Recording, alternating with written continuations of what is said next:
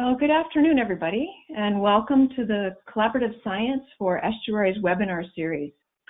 This monthly event features projects supported by the NERRS Science Collaborative Program, and my name is Jen Reed. I work with the Science Collaborative team here at the University of Michigan. I'm going to be moderating our webinar today. We're excited to be debuting a new webinar format today that features 5 panelists who are going to be discussing living shorelines research and its application.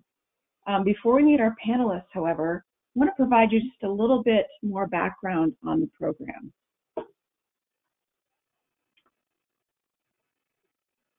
So the National Estuarine Research Reserve System, or NERRS, is a network of 29 unique research reserves in estuaries across the country, as you can see on this map.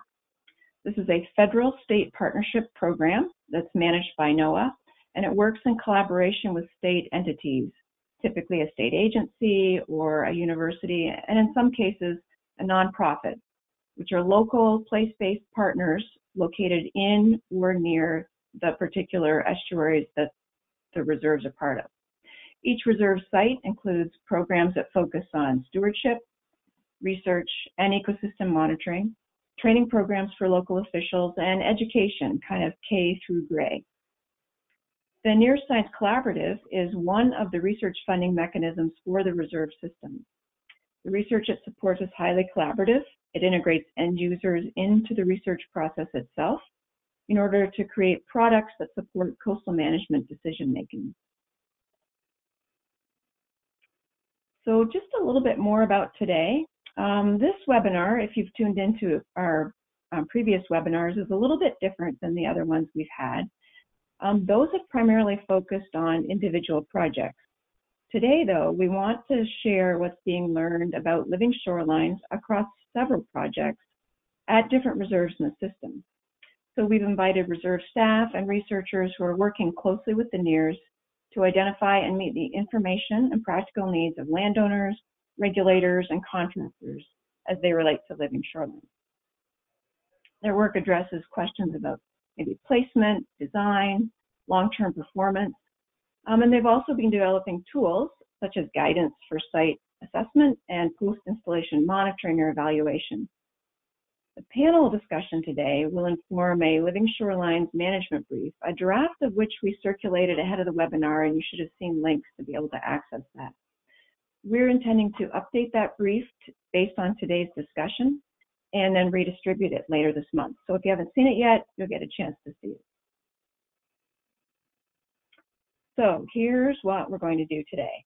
Our panelists are going to be discussing lessons that they've learned on their projects, and then sort of how that has led to some identified next steps, maybe some opportunities and needs for living shoreline management and research. Our goal is to use both this discussion and the management brief to share the lessons that have been learned across this body of living shorelines work, and really to begin to articulate sort of the next management challenges and research questions that could be tackled in the reserve system. A couple of things about logistics here before we get underway, or as we get underway. So due to the large audience that we have with us today, you are muted on entry and will stay muted throughout. But we will be handling questions via the question feature on the GoToMeeting console, which you can see the blue arrow is directed to. If by chance your console is minimized, you have to press that sort of orange arrow to expand it. We will have a Q&A portion at the end of the webinar, but as typically happens, you might have a question by the first speaker. Maybe you've got a question for me. Go ahead and type it in the question box, and we'll just be keeping track of those and answering them. We're giving them to the appropriate panelists as we get to the Q&A session. So before we get started, we have a few questions for the audience. We want to get to know you a little bit in the sense of who's joining us today and get your perspective on living shorelines. So this poll will pop up, which is wanting to know what kind of organization you work for. Please select all that apply. It could be a government entity, it could be a university or college, it could be nonprofit organization, a for-profit organization, or other.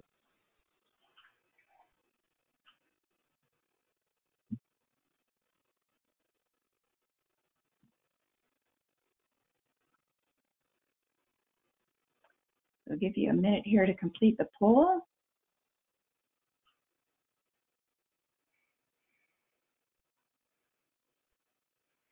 About 5 more seconds for those of you who are just completing the poll.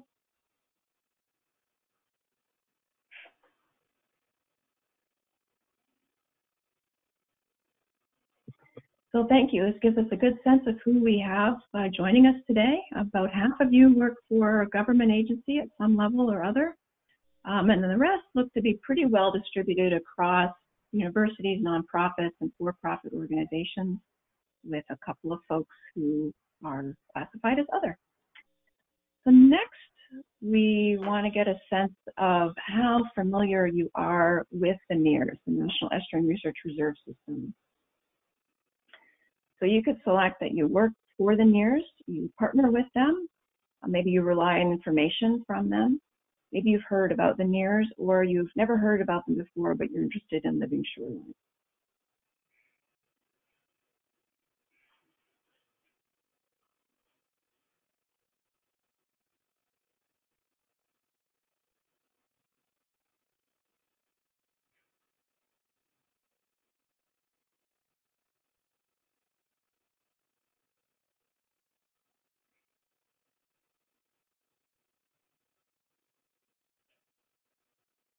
We'll give you about 5 more seconds here to finish filling the poll.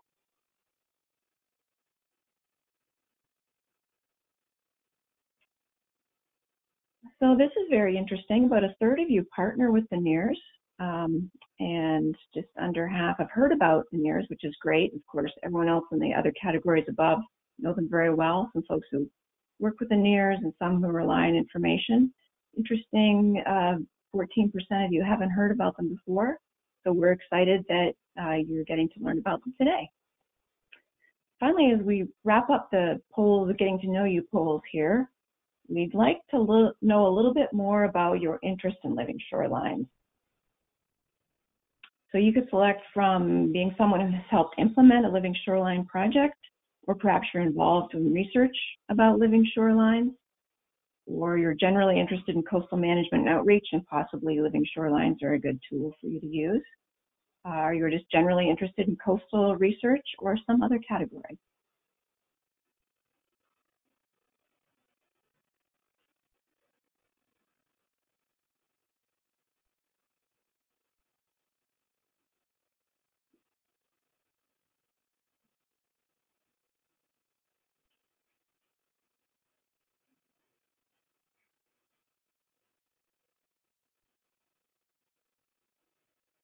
Okay, 5 more seconds here to finish up voting.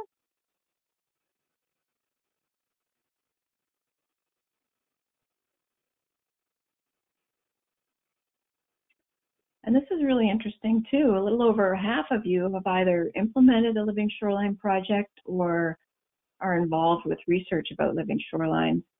It's a nice group of folks who are just interested in coastal management outreach or coastal research and interested in learning more about living shorelines. So we're excited to know a little bit more about you, and I think it's time now to step into our activities here.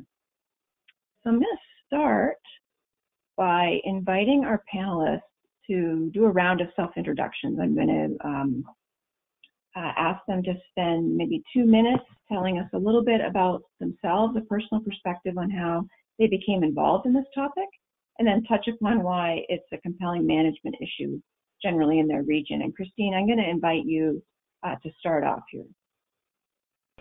Sure. So I'm Christine Angelini. I'm an assistant professor at the University of Florida, as you can see from the slide.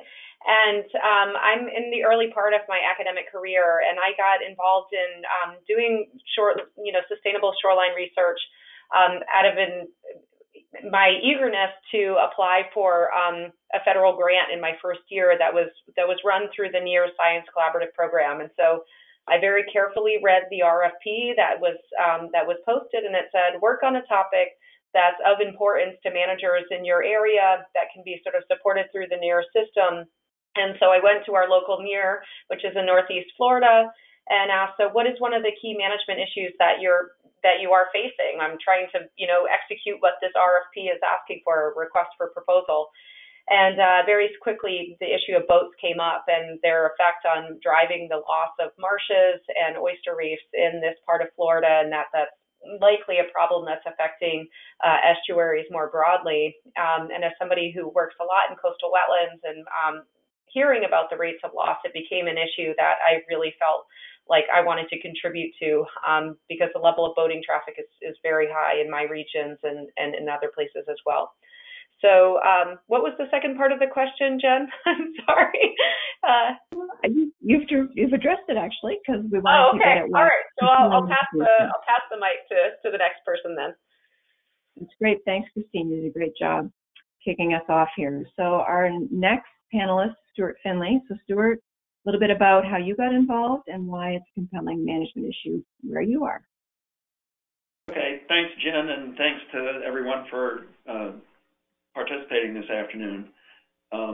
Our Hudson River research has been going on for about 15 or 20 years, and the shoreline aspect was initially led by Dave Strayer, who's now retired but still very much engaged in the process.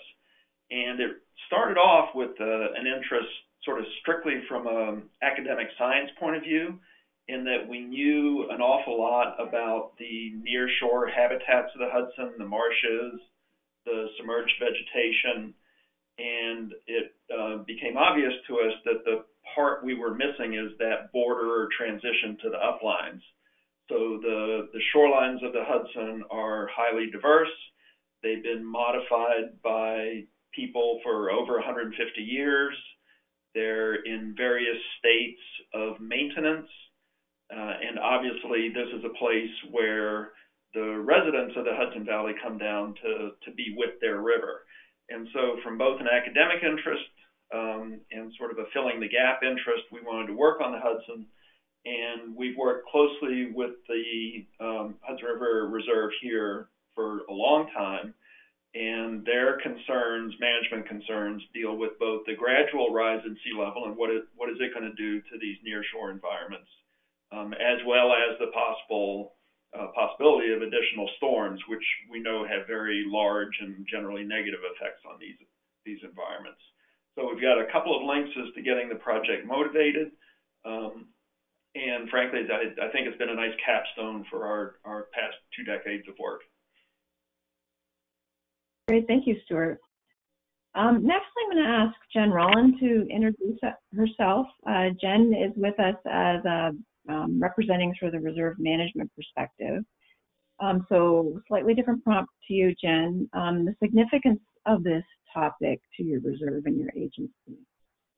Sure. So just logistically to let you all know, the Chesapeake Bay National Estuary Research Reserve in Maryland is affiliated with the Maryland Department of Natural Resources. We sit in the Chesapeake and Coastal Service, which also happens to house our coastal zone program as well as our habitat restoration group. And our habitat restoration group are really the folks at the department that implement a lot of living shorelines. So our involvement on the reserve system has been on the coastal training side. We've worked on developing and delivering local trainings related to living shorelines. We also partnered in 2013 with Restore America's Estuaries to do a Mid-Atlantic Living Shoreline Summit, and most recently our reserve biologist is working with our department to develop the monitoring protocols for the state's Resiliency Through Restoration program, which will fund additional living shorelines.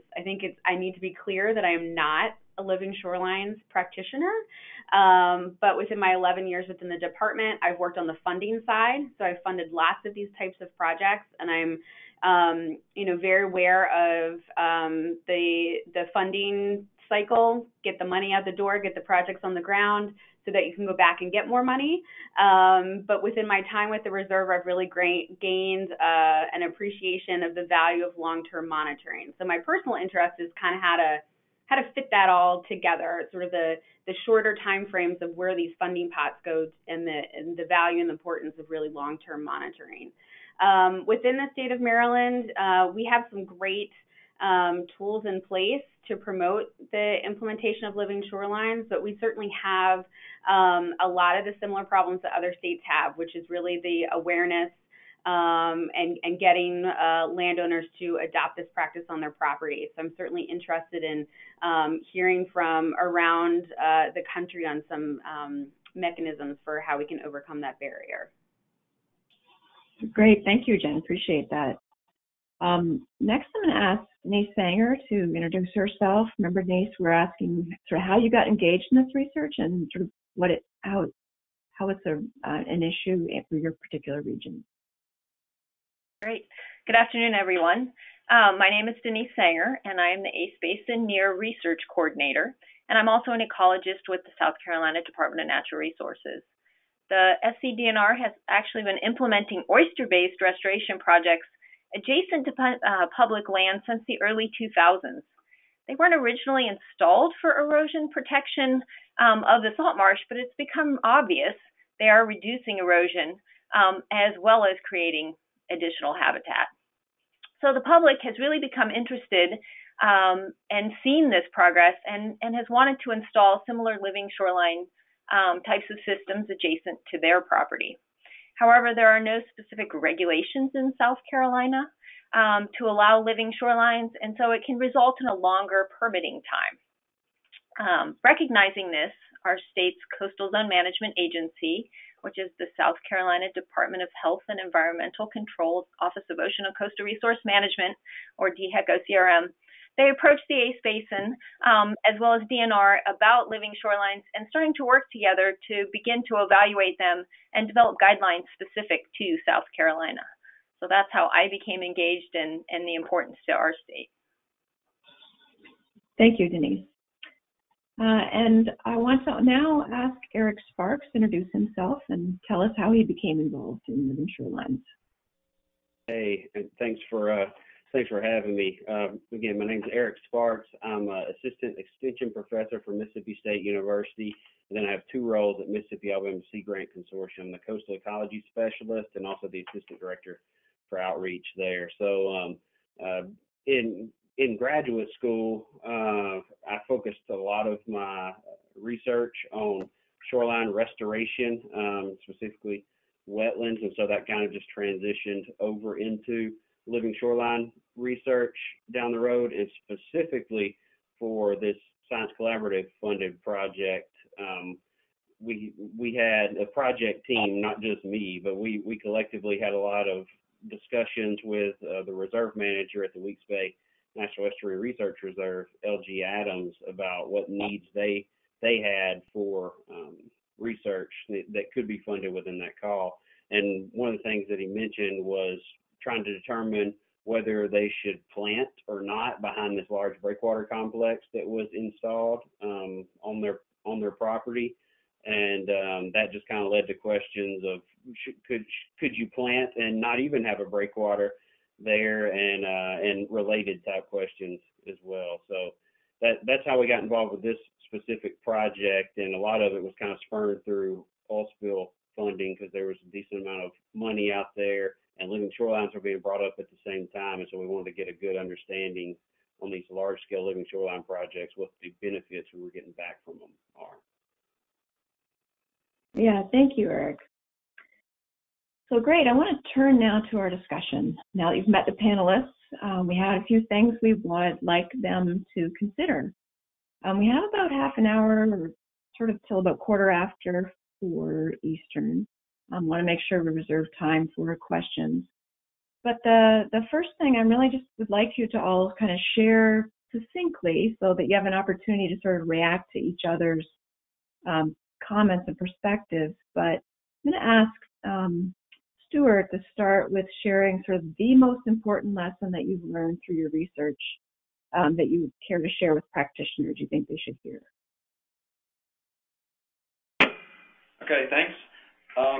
So a tiny little bit of background about our project. As I said in my introduction, we've been studying the Hudson and the various nearshore environments, habitats for a long time. And the specific thing that was funded by the Near Science Collaborative in the 3-year-ago cycle was a protocol to do a rapid assessment of both the ecological function and physical function, the protective function provided by the sort of living shorelines, as we're calling them.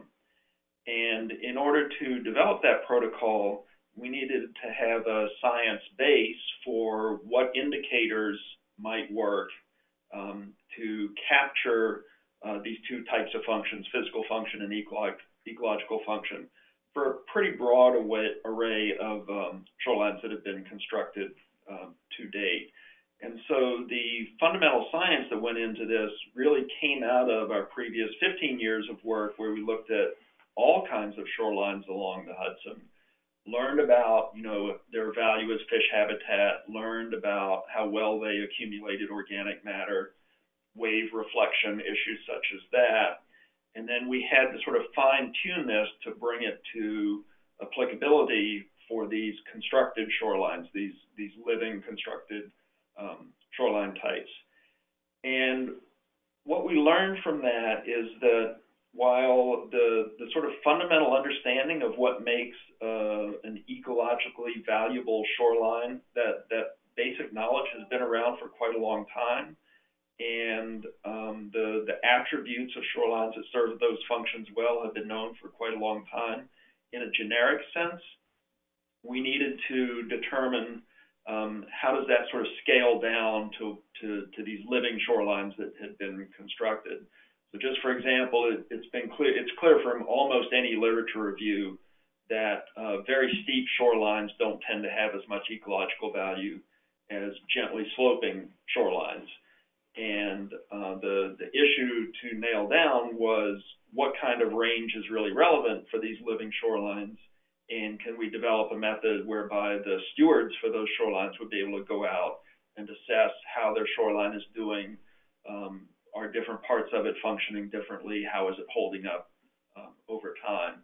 So the sort of research challenge for us was to take the general knowledge and sort of get it fine-tuned or validated or calibrated for the local conditions, and then make that very relevant for the people managing those shorelines, and having cases sort of on the ground in their backyard also makes it easier for the regulators and the engineers that are proposing shoreline modifications would view these living shorelines as part of their toolbox, would see these as viable, proven techniques that they could put forward to a client, that they could put forward to the regulatory community. So the big research angle that we had to get past was, again, doing this calibration, downscaling kind of exercise, and that resulted in the protocol, which, just for clarity, is now complete and is available on our website. And what's the lesson that you would want to share with practitioners coming from all that work? Because clearly there's a lot in there. Yeah, so the lesson is that if you're going to encourage this type of shoreline modification treatment in other areas, I think you're going to run into the need to be able to show folks that, yes, this works. It will serve the protective function, whether it's simply minimizing erosion or protecting some infrastructure that's behind the shoreline. And you're going to need to show that it's viable over years, and that the ecological benefits are there, but you're not giving up the physical protective purposes of whatever the particular shoreline is you happen to be interested in. So it's all well and good to point to the literature showing these things work, but to really get the local folks to buy in, you need to have some places they can walk down to and touch to make sure that, yes, these things really are a credible solution. Mm-hmm. Thank you. So, Christine, I saw you nodding. Would you pick up there, do you think, in your lesson that is your takeaway? I guess so, yes. I think that the value is, a picture is worth 1,000 words, or an experience of being out to one of these living shorelines is worth, goes a long way in terms of convincing others that this is a viable solution. I guess my sort of lessons learned, I don't have the years and years of experience that Stuart does, but what I sort of coming into sort of trying to do living shorelines for the first time in my career, I really learned the value of doing pilot scale experiments and trying things before going at larger scales to see what sort of materials work well, to see where you should be positioning things, if you're in an intertidal system relative to the tidal frame, and before going sort of whole hog and having a larger scale project sort of fleshed out. And so just to, before to even get to Stuart's point of having a structure that you feel good is one that will last a long time and have be worth 1,000 words. The first thing is to figure out what that shoreline is supposed to look like, what materials you're supposed to use, where its functionality is enhanced in terms of its actual, where you put material in the environment.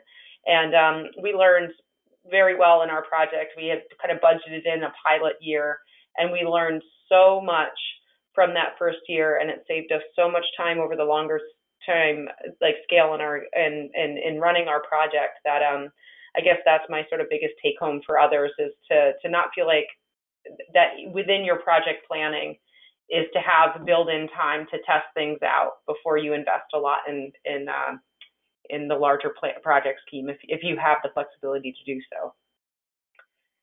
Yeah, that's great advice. Denise, how about you? A different perspective, perhaps, or maybe picking up on that? I would say our perspective is very similar, and one of the things that I think we learned was we did do a very experimental design of testing multiple treatment types, from oyster-based methods to some natural fibers that really hadn't been tested in South Carolina. And so I echo Christine in terms of, really being able to test those things out across a variety of environments before, they sort of become common practices, so that we really can understand, what are the expectations. In our environments, we tested the core logs, which are coconut fibers, and, they don't work in some situations. They work in other situations. And so really being able to help homeowners and folks that want to do this adjacent to their property understand what they could expect and what might work, I think is very important.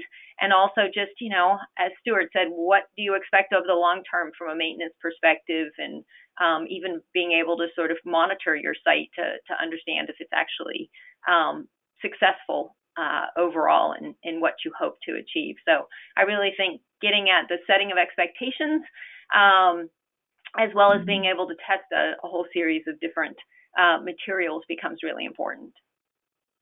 Yeah, that's a very good point.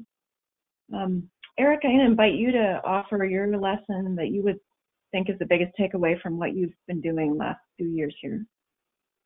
Okay, so on the research side, our project was evaluating large-scale breakwaters.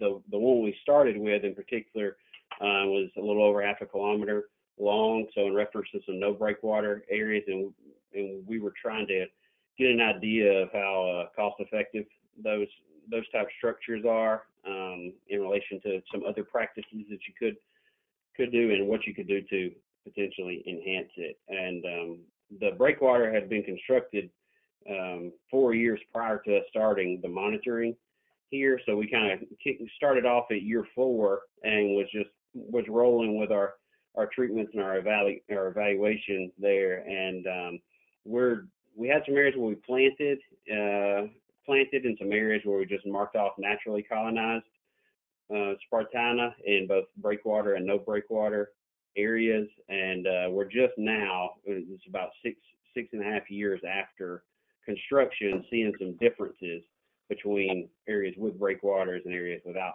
breakwaters. So the major lesson there is, when you're dealing with highly dynamic sites, it's probably a good idea to understand like the geologic history of the site. Our site was in particular on the eastern edge of Mobile Bay, which has been eroding for before people were even really causing any issues there. So knowing that going forward can kind of help you put together your results and maybe even help for design of future projects there. And then on the non-research side, this is more like discussions that we've had as part of the outreach component of this project, and with our advisory group, which we call our management application team. We quickly realized that even if a property owner was interested in doing a living shoreline project in the area, in Mississippi and Alabama, it would be relatively difficult for them to run across a contractor that could do that work. Most of the time, if they're having shoreline erosion issues, they'll call out a contractor, and more than likely that contractor installs bulkheads for a living, so they'll get more of the bulkhead side and not the living shoreline side. So training up a contractor base, identifying where people can actually buy living shoreline materials and things like that at a local scale was kind of the lesson learned so far from more the discussion side of our project. Mm-hmm. Yeah, those are both great insights. I want to ask Jen now. You said, not a living shorelines practitioner, but boy, you've been a funder and as a reserve manager. What's your sort of reaction to what you're hearing here, and sort of any insights and perspective and maybe lessons that you've garnered over the years? Oh, you're muted, Jen. There, can you hear me now? Okay, good. That's good. From a reserve perspective, we like to say the research reserves are living laboratories and classrooms. So almost all the panelists here have said how important pilot projects are, so that you can learn from them and you can showcase them. And to me, that sounds like a living laboratory and classroom. So I think the NERRS system is really poised to continue research in this, because I think that we have all the sectors, all the pieces together that can kind of address some of these issues. And if you're a reserve out there that is not fully engaged in restoration, I wouldn't undersell the value of using our sites as reference sites and control sites. That's really important too, and that's something that's come up often as sort of there's those lack of reference sites as well. I think the network of the reserve system, we can certainly share some of our trainings. We've done trainings a long time ago before I was a manager for contractors. So I think there's opportunities learned from the training side on how we kind of, built up that the contractors that are available to do this. From a non-reserve side, I talked to a lot of my colleagues in preparation for this webinar, and they said the same thing. You kind of have to try it, which I know is kind of a tall order, but you have to, get yourself a team of a willing landowner, whether it's, public or private property. Bring your regulatory agency in on day one, and really kind of explore that together, because once you get that small pilot project, that tends to lead to more. So yeah, I mean, it's pretty similar. The designs might be different depending on the regions, but the problems are the same. Yeah, well, your mention of bringing the regulatory side in and some of the other folks we might consider end users kind of draws us back to the fact that all of the other panelists here have been working closely on projects with potential users, people who are either going to be implementing or are implementing or thinking about regulatory issues, as Denise mentioned. So I think you guys are all well positioned really to give us some comments and your thoughts on kind of what the next steps might be for management and research. We're kind of interested in, first of all, the thinking about the other panelists' lessons learned, how they resonate with you and what you've found, and then sort of how you think that might inform what's needed next. Does anyone want to volunteer to go? I mean, I'll go. I just spoke, but I'll go again. I have a laundry list. So I'll just pick one. Yeah, we'd love to do that. And then they can react to them. Sure. Sure. And I mentioned this sort of in my intro. Maryland has some great tools in place to promote the implementation of living shorelines. We have the Living Shorelines Act of 2008, which basically tells a property owner you have to prove to the state why you shouldn't put a living shoreline in. We have some really great funding mechanisms. The department offers a zero interest loan program. So we have some great tools, but we have the same problems that everybody else has, is those misconceptions of cost, maintenance, and efficacy against the traditional armored shorelines.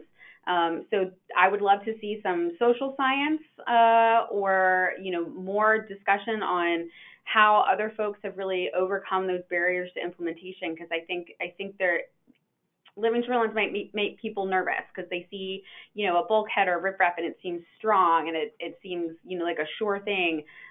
So really doing some great cost benefit analysis. If you can't get out to a site, photo documentation is great. We have some really great photos from some previous living shorelines that survived some pretty significant storms, and that's really compelling. So that communication piece, I think, is something that we can all continue to work on.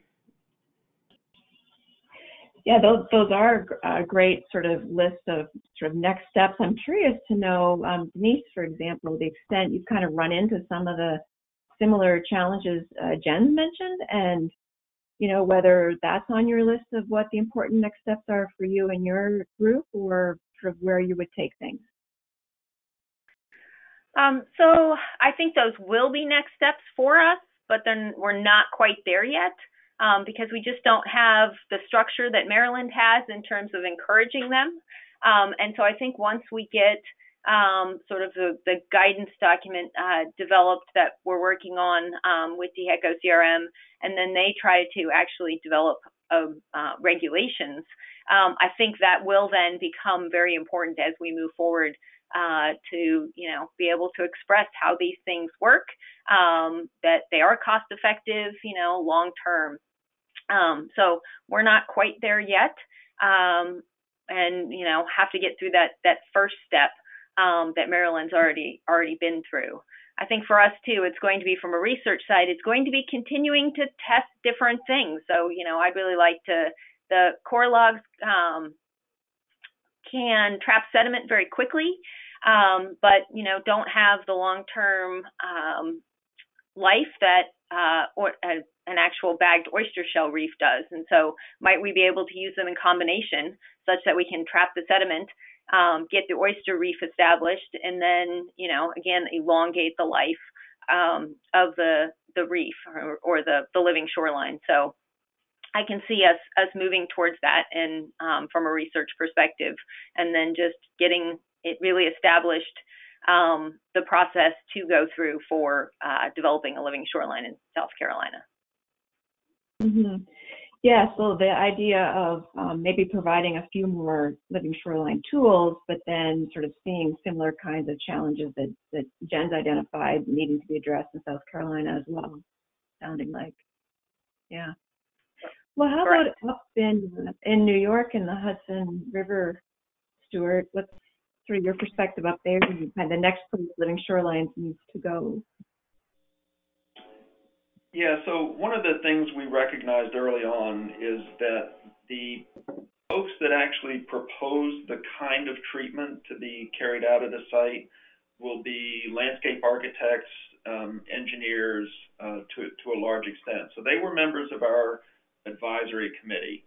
And what they can say in the near term, again, is that they want to see these things on the ground, and they want to see them functional, and they want to see that, yes, we can demonstrate the ecological benefits. But I think in the longer term, it's going to require a change in practice. And from my point of view, sort of the perfect situation would be that when a client walks into someone's office and says, I own this, quarter mile, and I think there's evidence of erosion, or I'm worried about, the next storm is going to flood my swimming pool or whatever.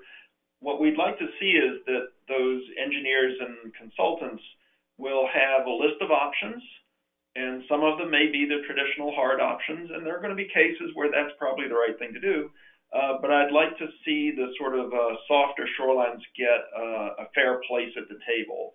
And the consultants would be able to speak knowledgeably and again, from a solid base of evidence that, yes, this is a viable solution for this particular case. Here's what it's going to cost. Here's how long it's going to last. Here are the pluses and minuses.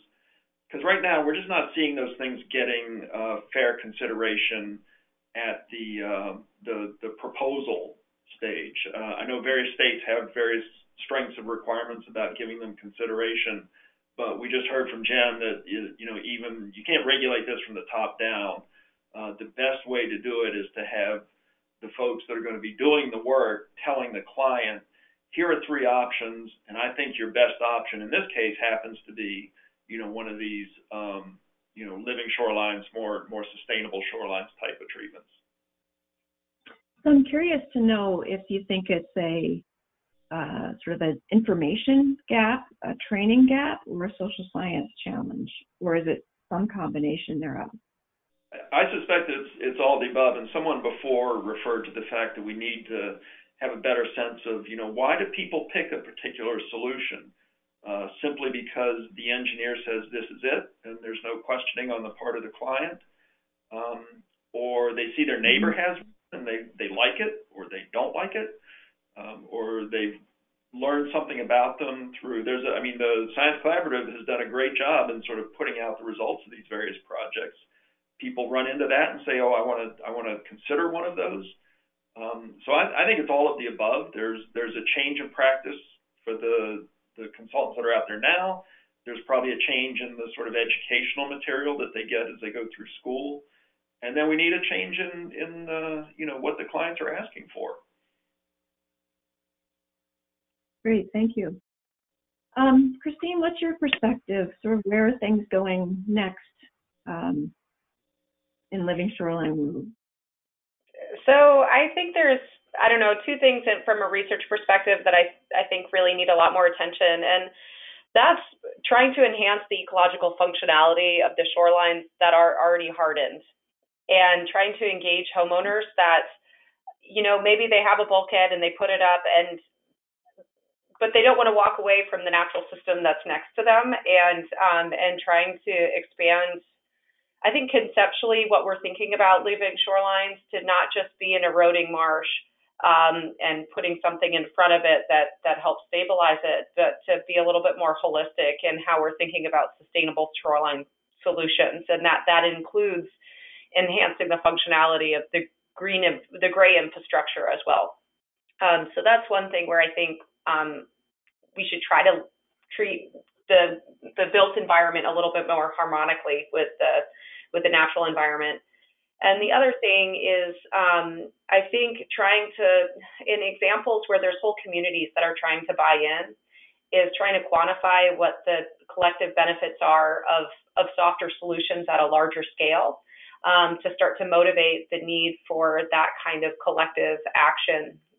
So there's communities in Florida where many of the people in those communities are putting out oyster gardening sort of arrays and building living shorelines. And I think they could be trendsetters in terms of communities that are sort of at the leading edge of living better with nature. And from a research perspective, I think it'd be really interesting to quantify what the net benefits are, and are they larger than you might expect from just an individual project? Because I think in general, the living shorelines paradigm needs to go from something that's very piecemeal and opportunistic and a little bit scattered all over the place to something that we're thinking about this as a system that we're pushing towards having be a larger proportion of how we're managing shorelines. And but that requires a perspective that has the whole system in mind. So we need examples of where a systems approach, a whole community approach, has made a difference, or not, and therefore abandon maybe that idea. Yeah, so almost thinking about sort of the ecosystem service aspect of it, which you really get at that sort of system level. Yeah. Eric, how about you? Sort of your final thoughts here on what are the sort of next place to go with living shorelines from your perspective? Yeah, so if you look at the ratio of public to private-owned property on coastlines. It's by far private. So we could do living shoreline projects or protect shorelines on all of the publicly owned property and still kind of not even really put a dent in the total area. So I think we need to transition more into private property scale evaluations and programs that address those folks. So in the Extension Service, we talk to a lot of property owners, and one of the first questions that we always hear is when we're discussing like living shorelines versus hardened shoreline project is like, oh, what assistance programs are there out there for these type of approaches? Because it sounds like they're the best thing, and normally there's incentives for doing BMPs, especially in upland systems. So they're kind of looking for something similar here. So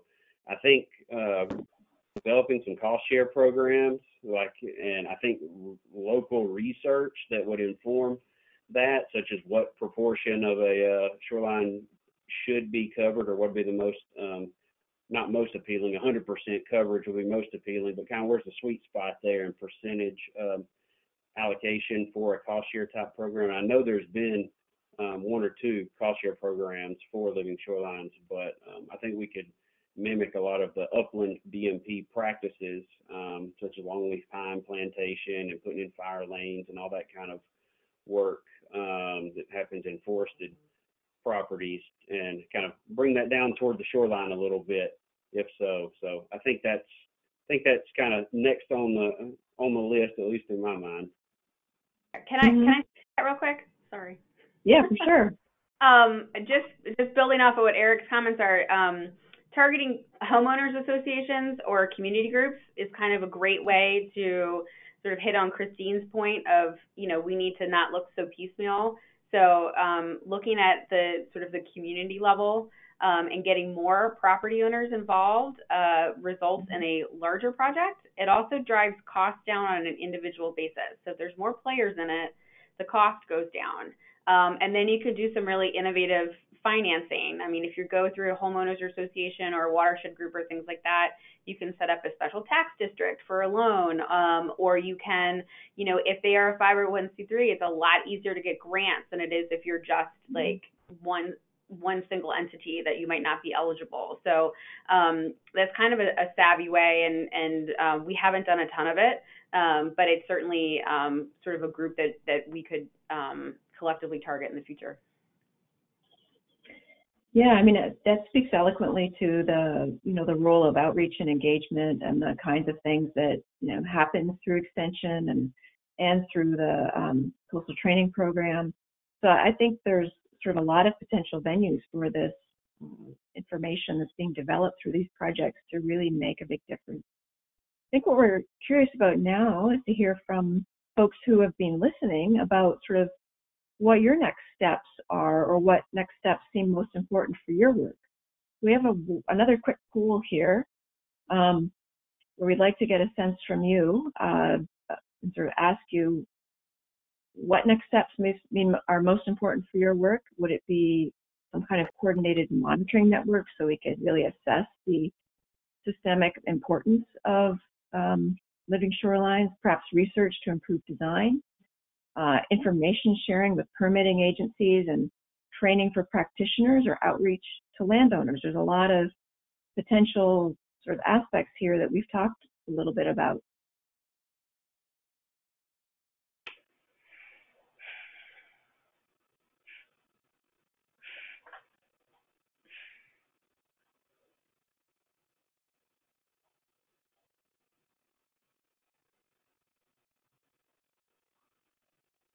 Probably give you just 5 more seconds here.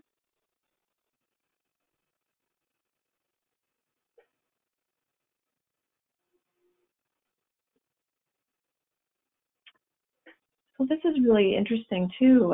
Really enjoyed sort of watching the poll results come in.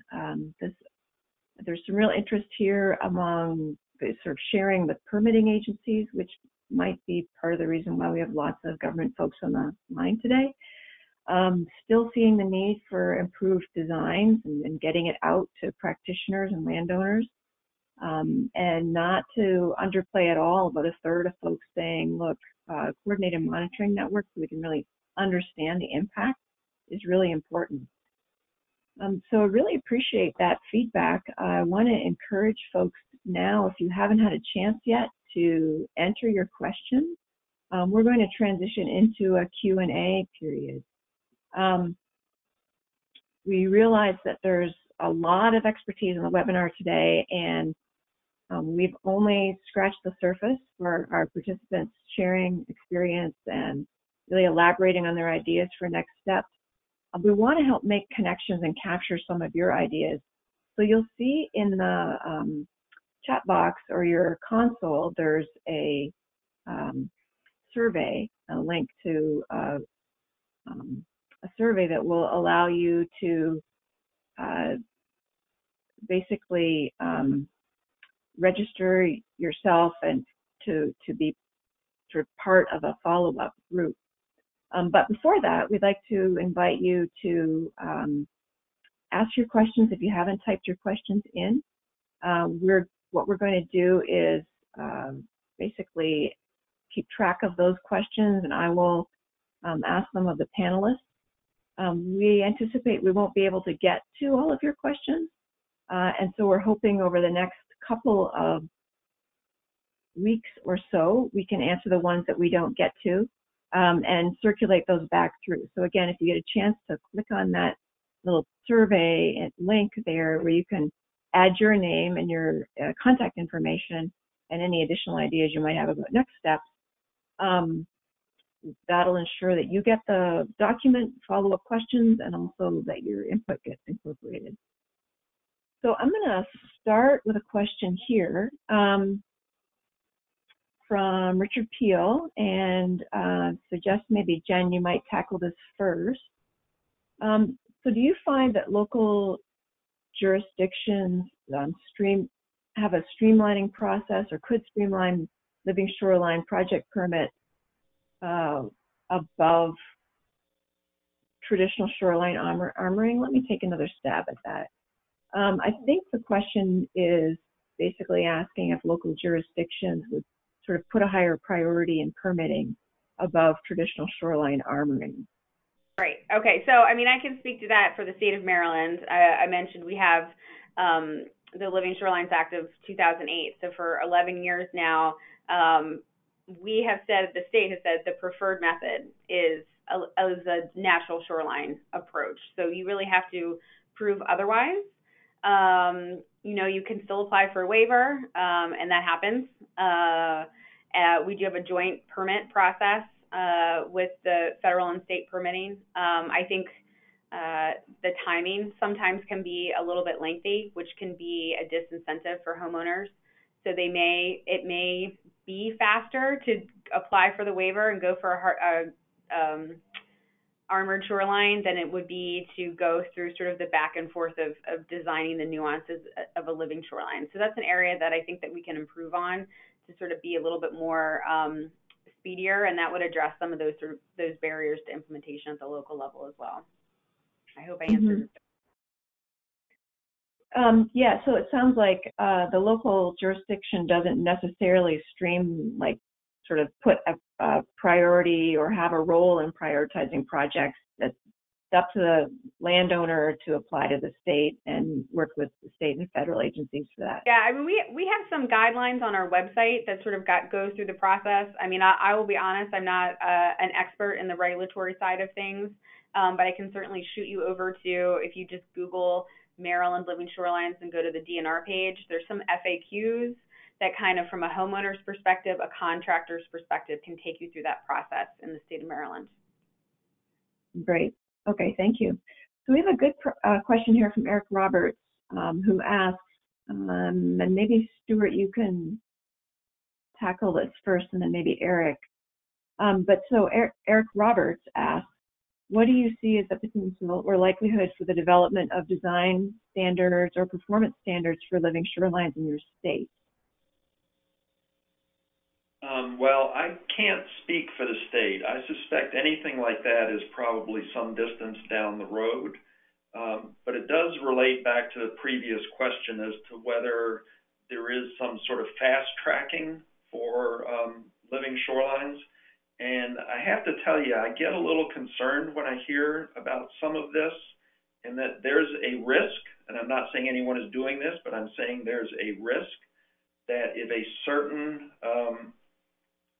living shoreline design gets a fast track, then that's what everyone's going to do. And there's a chance that it won't be appropriate for certain situations. And then you run the risk of having folks say, well, look, we did it and it didn't work, so we're not going to consider these anymore. And the other potential problem is that you're just trading one kind of homogeneity for another.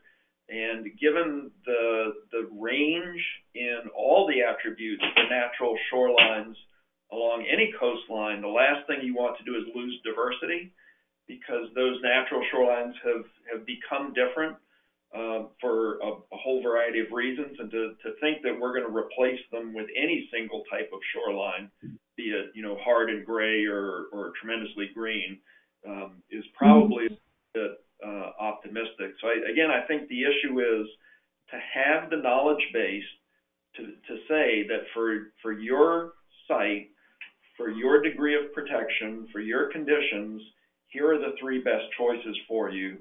And we're going to hope that one of those turns out to be one of these nature-based features. Okay. Eric, how about you? What's the likelihood of some design or performance standard in Mississippi or Alabama?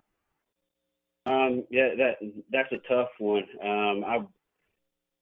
I think every project is so different. Every shoreline is different. Everybody's neighbors are different. So I think a standardized approach may not be the best thing for this. So we just ran a contractor workshop a couple weeks ago, or last week, I forget. Time's a blur now with a new baby.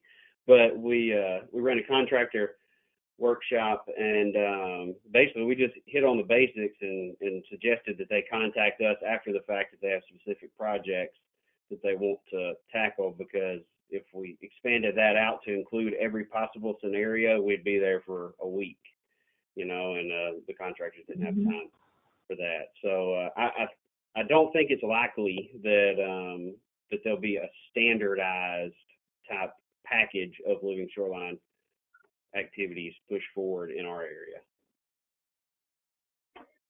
Yeah, I can see that. Denise, I have a question, slightly sort of different tact here from Amanda Alva. She says, I'm curious as to what line of evidence or data has been most effective in convincing policymakers or perhaps government agencies that living shorelines are worth funding and studying further. So is there specific kind of evidence that has been helpful there?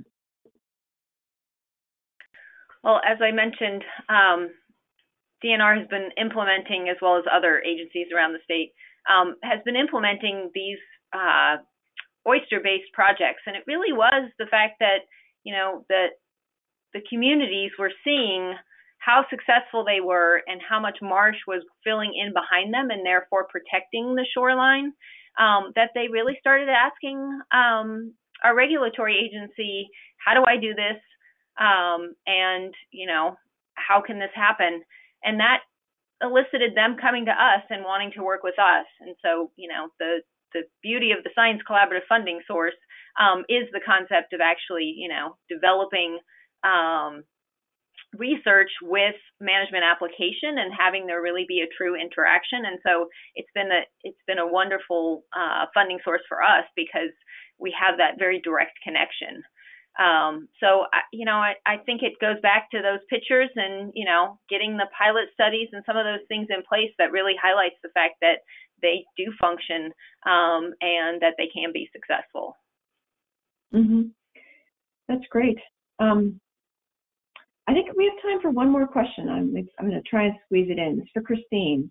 It's from Lisa Spadafina, who wants to know how you balance the installation of a living shoreline, so you're putting something in the water, and yet we have these prohibitions on fueling our waterways and impacting benthic habitat. How do you sort of balance that? What happens there? Yeah, there's some value of, potentially the benthic mudflat, mudflat habitats that you're putting these structures into. And I think that some of it's the objective of why you'd be putting it in the first place. Is it meant to preserve the coastal wetlands that are behind it? And that benthic habitat that you may have there, was it salt marsh 3 years ago that's eroded and become benthic habitat?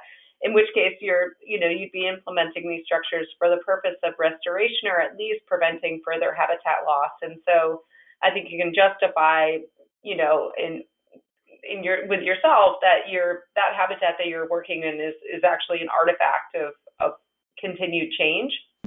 And but I think we should be a little bit careful about, where we're putting these materials up. Are we managing against what's somewhat of a natural process in which that mudflat was going to expand whether there was humans there or not? Or are we, we're engineering nature in all of these different situations, and with living shorelines are hard structures. And so I guess the question is, thinking about what the main objective is of your project. Is it property protection? Is it preventing further habitat loss? In which case, I think you can justify putting the materials in to take over some of that benthic habitat. However, if the ecological value is really high of that benthic habitat, and you don't have these other sort of incidental ecosystem services generated by that living shoreline, then you may be doing sort of the natural system the biggest favor by leaving it alone. And so again, it's there's so much squishiness about everybody's answers because we always say it depends so much on the local context, and I think this is another example of that. Is whether you make that decision to take over some of that benthic habitat, I think depends on some of the conditions of that site and the site history, whether whether you can justify it. Well, and another reason why you can get a permit in one part and to do one thing, and you can't do that same thing, you can't get a permit to do it somewhere else. These are some of the issues that permitting agencies need to take into account before they allow this to happen too. So, yeah, well, we have a ton of great questions, but unfortunately we're sort of at the bottom of the hour, and I want to just remind folks that we will be circulating a Q&A document with the questions that you've submitted, which we haven't had a chance yet to address. So keep your eyes peeled for those. And I just want to wrap up here and thank you for joining us. We really appreciate your time and your interest. I want to thank the panelists for preparing and being so articulate and being able to get a lot of information out in a very short period of time. As you leave the monitoring, I'm so bummed. I said we have to do this again. I didn't get a chance to talk about long-term monitoring. Monitoring is really important, so we'll make sure it gets into the Q&A and it gets into the management brief for sure. As we wrap up here, you guys will all see a brief exit survey. It helps us a lot if you could take it.